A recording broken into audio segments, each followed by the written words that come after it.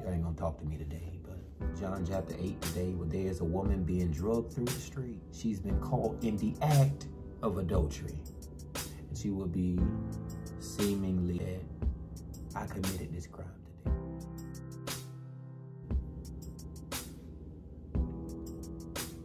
You can go through so many attacks. You can go through so many clapbacks. You can go through so much of the fight until you let people drag you and you have nothing else to do, nothing else to say, have no more strength to give to them today. Putting up a fight only gonna make it worse. I've been being drugged for so long. I ain't got energy to care no more. I'm saying something only gonna give them more evidence. I don't even put up a fight no more. I'm talking to somebody who's tired, mentally, physically, spiritually, emotionally, psychologically drained. You ain't got no more else to give. You ain't got no smiles to fake. You ain't got no more energy to be around people. You ain't mad. It's just that you should have caught me when I first put up a fight. But see, you wanted to wait and drag me all the way through all this stuff. If people had identified that you cared from the beginning, that they would understand your nonchalantness now is not being nonchalant. You just don't care. It ain't that you hate them. It ain't that you don't love them. It's that you just don't care. You done with it. You done exhausted all your energy. You done put the most to it that you can. You ain't extinguishing no more effort. You ain't expunging no more energy. I mean, you done got the best of me, the most of me. You done got my best years, my best time. You done got something I cannot replace. I'm not pouring more into this dead, empty place. I'm not putting up no fight. Putting up no more fight. I'm tired of being drugged in my emotions, drugged in my feelings, being drugged in my portrayal of truth, trying to move you. I'm talking about you. You done been through the mud already. You done been through the attack already. You done been through hell and high water. You done seen trial and stress. You done been manipulated. You done been through been through all this hell, and only to come to church and find out people in the word are the very ones who would contradict you, crucify you. Jesus starts writing in the dirt. They try and tell him, cancel church, shut church down. This is ridiculous, because we found somebody who's on the deacon board.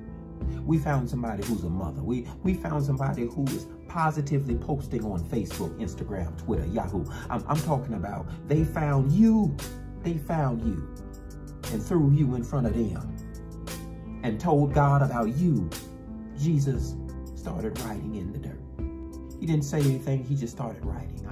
I came to tell somebody in the room on today that Jesus shows up in your picture and rewrites your frame. I'm talking to somebody who can identify that your history was, but because your God is omnipresent, he can go back to your past and rewrite things over so that when they come up to the conviction is that there is no indictment, there is no history, there is no conviction on your record. I came to tell somebody on today, somebody's criminal record is being expunged. Somebody has been trumped up charges on something you know you didn't do, but because of the people you were associated through, you would be falsely accused. God told me he is clearing up the cases. He is going to make sure you come out all right in this fight. Do not give any sway to the enemy today. Let him know by defining reason that God is rewriting your history. He's rewriting your record. He's rewriting the incident. He is rewriting. Jesus is found writing in the dirt. You who are without sin, throw the first one. They said, if you ain't never done nothing wrong, throw it. You ain't never smoked a little weed, throw it. You ain't never had sex without a condom, throw it. You ain't never cheated on your husband, throw it. I'm talking to somebody who's big and bad enough to throw it even though they got some stuff. Can you throw it in the face of God, knowing that if you throw it out there, he'll throw a bigger one back at you? I'm daring something. If you bad enough, if you big enough, him without sin, throw the first one. Identify with God writes in the dirt. That's where he does his best work. He said, where are your accusers?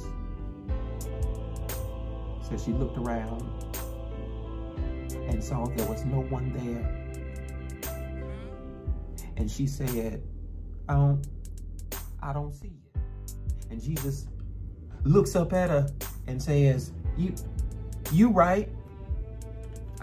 I don't see it either.